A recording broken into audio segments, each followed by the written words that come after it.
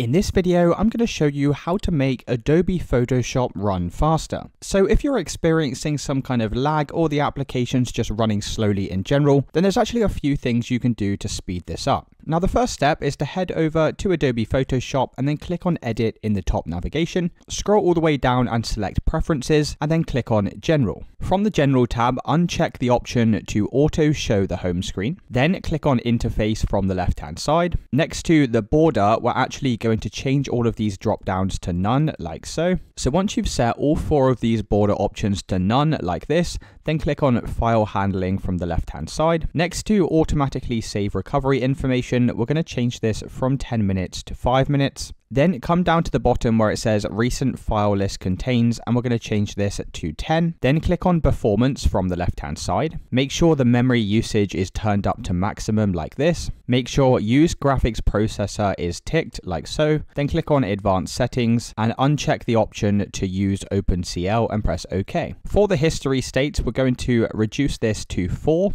For the cache levels, we're going to reduce this down to 4 as well. And for the cache tile size, you want to increase this to the maximum number. Then click on Scratch Disks from the left-hand navigation. Make sure any disks that display in this window are checked, like so. And finally, click on Plugins from the left-hand side. And underneath Legacy Extensions, make sure to uncheck both of these options. And then we're going to press OK to save all of our changes. And once you've done all of that, that's going to speed up your Photoshop application. If you did find this video helpful, then let me know in the comments and I'll see you in the next one.